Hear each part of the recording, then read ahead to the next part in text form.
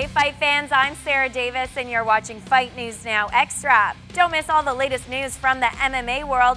Next, where a fighter is slapped with a suspension, Mayhem Miller talks burglary charges, and we have an update on Eddie Yagin's brain injury. Our MMA panel will join us to review these newsmakers and more, so let's get to them.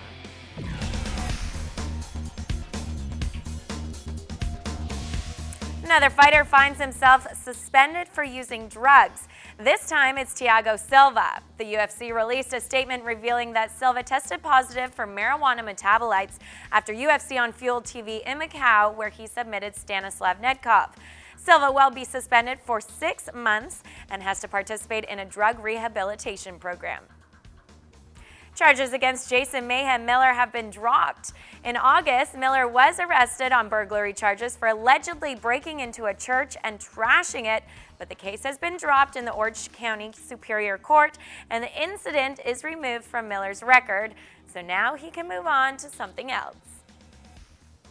Former Strikeforce light heavyweight champion Gegard Mousasi says it won't be long until we see him fighting for the UFC, but he can't say when or where. He's already called out Mauricio Shogun Rua, but before that happens, Mike Kyle claims that he and Mousasi will meet at the next Strikeforce event. And last week, we told you that Eddie Yagin had admitted himself to the hospital with swelling on his brain after a regular training session. After 3 days of observation, Yagin was released from the hospital, and now he says that he'll be taking a 6-month layoff from fighting. He was supposed to face Dennis Seaver at UFC on Fox in December, but now Nam Phan will be filling in for him. That is the latest news from the MMA world. Let's take it over to our MMA panel, John Pollock and John Ramdeen. And guys, it seems like this is a good choice for Eddie Yagin to be taking 6 months off, but then he takes a pay cut as well. Absolutely, and that's something that I'm glad to see, and I hope this does become a trend where guys do acknowledge head injuries especially, John, is something that you really do get worried about, pay or no pay. And so often it's you hear about these medical suspensions after a fight. We both know that these medical suspensions, they're not enforced, and a lot of guys, they're back in the gym a week later. Yeah, I agree, and I wouldn't be surprised if Eddie Yagin is one of them. The difference between major sports like the NFL or the NHL is that they have a big organization behind them, where when it comes to the UFC, these guys are almost independent contractors. So if you're not fighting, you're not getting paid. So I would not be surprised if that 6 months for Eddie Yagin becomes 3 or less. It could very well be the case. Thiago Silva, let's chat about this man. Unbelievable that this guy here gets popped for pot. He is now going to be sent to rehab by the UFC. I don't understand this man. This guy has completely curtailed any momentum in his career now with the Brandon Vera win, with Stanislav Nedkov.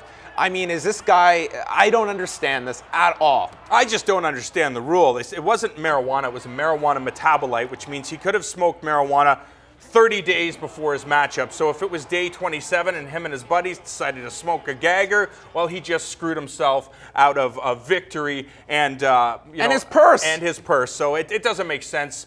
But I think the whole rule should be amended. I think we've talked about it a number of times. It really doesn't make sense. But to that end, that rule is still in place right now. And if I were to tell you, John, that 30 days from now, I am going to give you $50,000, and all you have to do for that 50 grand is not smoke a joint, and you can't withstand marijuana for that time period, I would argue you have a bit of an issue then. Yeah, I mean, I agree. I think it's irresponsible, especially if he wants to, make the most of his mixed martial arts career. You talk about momentum. This guy is still considered one of the top 10 guys in the light heavyweight division, and all it takes is a couple of big victories, and he could find himself fighting John Jones for the light heavyweight championship of the world. So I think it's just very irresponsible of Thiago Silva, and maybe more importantly, irresponsible for his coaches around him, because quite frankly, some of these guys need guidance, and I think Thiago Silva is his own worst enemy. I'm completely with you. I understand the coaching argument, but at the end of the day, these are adults here, and you have to understand what you are doing here. Can't monitor a guy 24/7. True, but Junie Browning was also an Fair adult. enough, fair enough. Junie Browning, certainly the exception to the rule of someone that did need a babysitter. Now, John, I know the mustache is growing out prominently here. You are going to be cornering our own Robin Black on November 30th, meaning lots of people are going to be exposed to this mustache. So we're just a week out from this fight. Will the mustache be making its way to Montreal? Yeah, I believe so. It's giving me energy. It's almost like Samson in his hair. So I think I'm going to give Robin some positive energy with this killer mustache. And don't forget, you can go online, donate. It's for Movember. It's for a very good cause, men's health. This coming weekend, of course, we've got Jordan Meehan taking on Forrest Petts. Bellator is coming up on Friday night, but then there's quite a bit of a lull, really. We're until December 8th, there really isn't any major MMA. Yeah, one of the big things, though, is Gegard Mousasi talking about his return to mixed martial arts. He takes on Mike Kyle in January. This guy has looked phenomenal over his career, very impressive. The guy does not get rattled, and hopefully in January we're going to see a new Gegard Mousasi. He said that fight with King Mo, where King Mo used his wrestling skills to hold him down and get the unanimous decision victory, was an eye-opener for him. He says he had to go back to the drawing board. Of course, he had that knee injury that he had to rehab.